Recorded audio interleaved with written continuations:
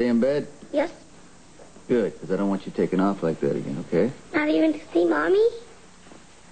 Michael, are you sure you saw your mommy last night? Yes, she was in the backyard. She was outside, so you went out? Uh-huh. What did she say to you? She said everything was okay, and she said I should stay with you. Michael, we found you in the park. Why'd you go so far away? I forgot to tell Mommy about the zoo. So, she left the backyard and you went looking for her? I'm sorry I scared you. No, it's all right.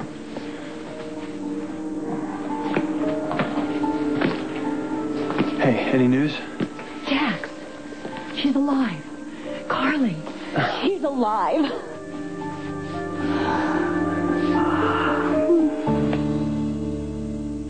Apparently.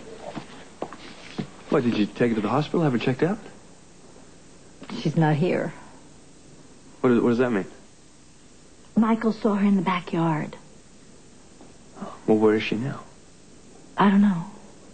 See, she wandered off after he talked to her because he went outside to see her. But she told him that everything was going to be all right and that he should stay with me. And no one else saw her? She didn't come in? She didn't speak to anyone else? No, but, she could have been disoriented. Yeah, that's a possibility. Yeah. And, we'll find out when we find her. I think the important thing is that she survived, and we know it. And I'll tell you, I'm feeling so relieved, Jax. It's like this joyful feeling. It's like this big dark cloud has been lifted off my shoulders. That's wonderful news, Bobbie. Mommy got you a birthday cake with a big gold present. And then we went out and got ice cream. Yeah? A chocolate cone? It had sprinkles.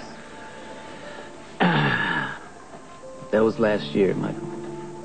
What about now? Did you see Mommy last night? Uh-huh. This isn't like pretending when we tell stories to each other? I talked to Mommy. I know.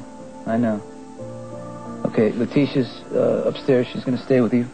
I'll get you dressed, and you can tell her all about seeing Mommy, okay? Come on. Here. Get your coat. Oh, stop.